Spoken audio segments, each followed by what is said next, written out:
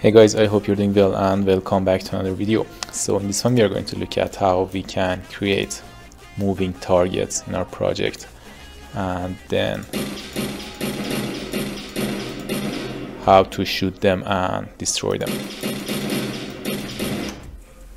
These blueprints are instance editable, so you're able to create a blueprint asset, drag it into the scene and then customize their direction, their speed, and also the time that they change direction. So let's jump right in and see how we can set this up.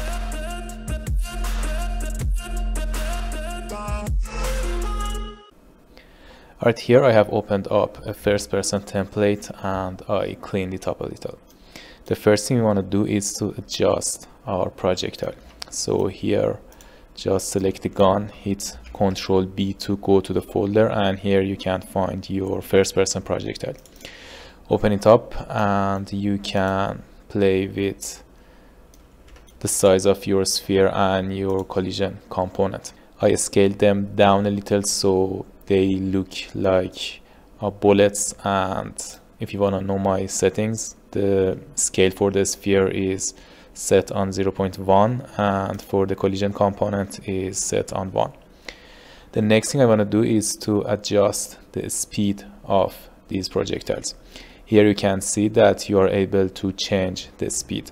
The default values are something about 3000 if I'm not mistaken, but here I want to go with 6000 so the bullets move a little faster, and also I scaled down the gravity scale. It's on 1, but I don't want them to go towards the ground when they're flying, so I'm going to decrease the amount to something like 0.5. Now you can see that the bullets are flying like this and we are good to go. Okay, now let's go to the content browser and create a blueprint. Right click, go to your blueprints and create an actor. Let's name it BP moving target and open it up. The first thing we need is a static mesh. So here hit add, search for cylinder and add it to your blueprint. Let's scale it down in the z-axis to something like 0.1 and then rotate it like this.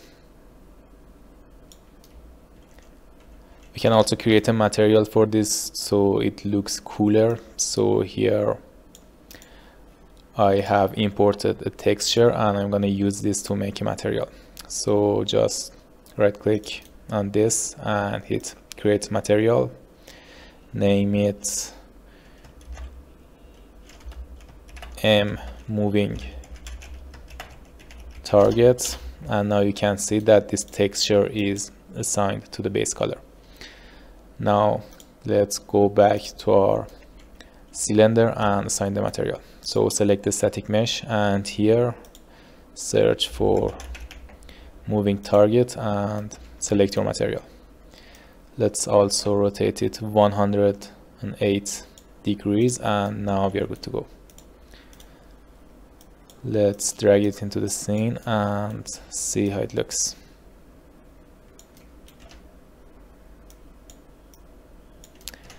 Alright, it's looking great. Now let's make it move. So again, here go to your blueprint and in the event graph, first we need to create a couple of variables. The first thing we need is speed. So create a variable, name it speed and change the variable type into float. The next thing we need to create is a variable for our direction. So again, create a variable, name it direction, and this time set it on vector. So we have 3 floats and we can define the direction of the movement by using X, Y, and the Z axis. Finally, we need another float that determines the time that the object changes direction. So create a variable and name it time to change, and also set it on float. Alright, now in order to make the object move, we need to use our event tick with a function called add actor world offset. For the delta location, we are going to use our direction and speed variables. So drag them in, hit get, and then we need to multiply them together. So here, drag off a wire, search for multiply, and also change this pin to float, and then plug this speed in. Then connect this, and now you can see that if we define a speed like 5 and also set a direction like 1 in the z-axis, our blueprint will move.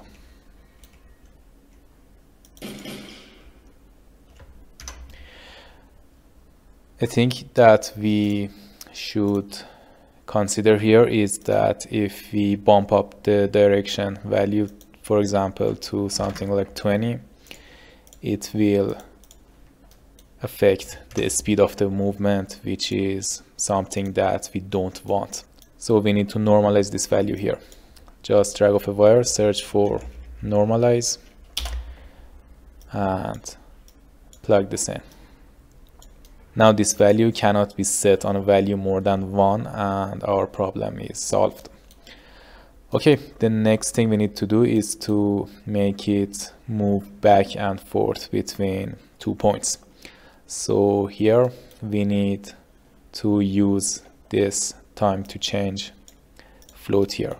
The way we are going to use it is that we need to have an event begin play, and then use set timer by event.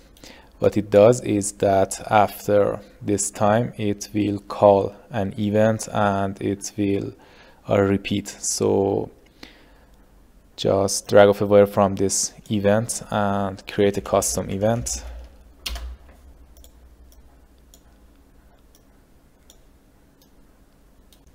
And then use this event to reverse the direction of the movement. So here, just get the direction, also set the direction, then multiply this value by -1. Again, change this to float and set it on -1.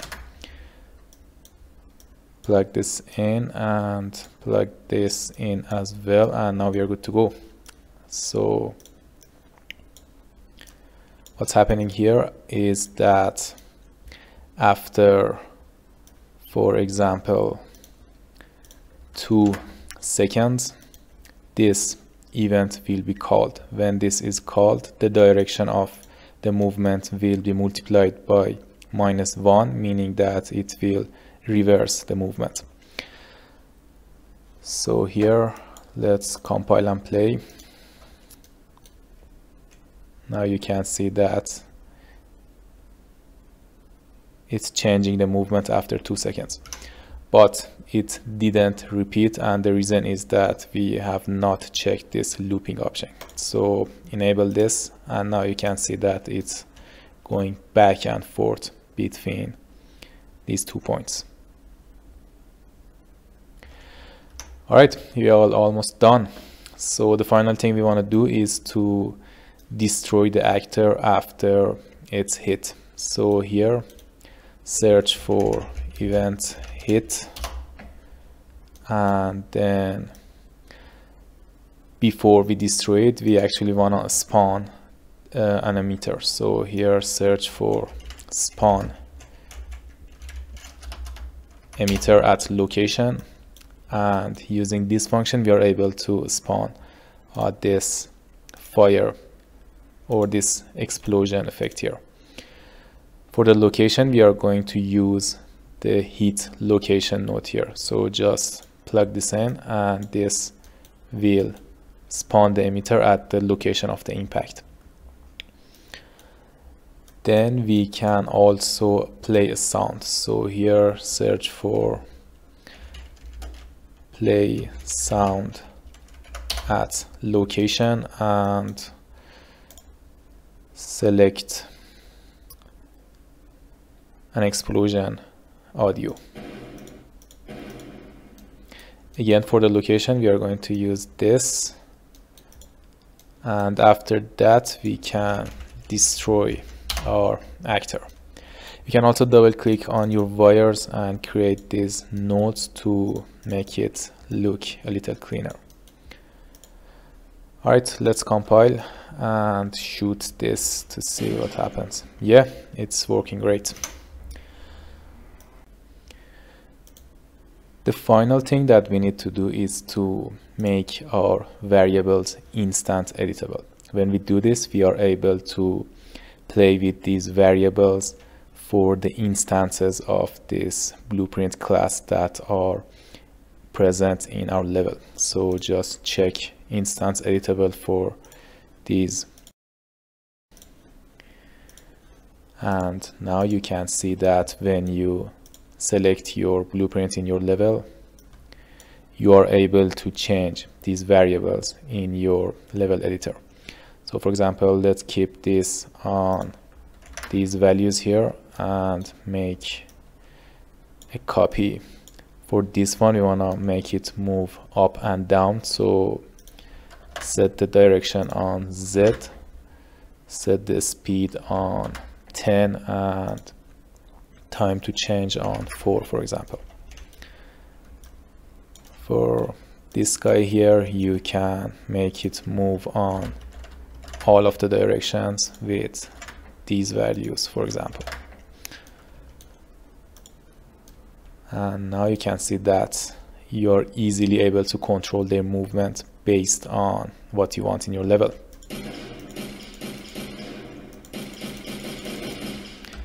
Yeah, that's it guys for this video, and this is how you can set a simple moving target in your game. Thank you guys for watching, and if you learned something new from this tutorial, please leave a thumbs up and subscribe to the channel. Peace out.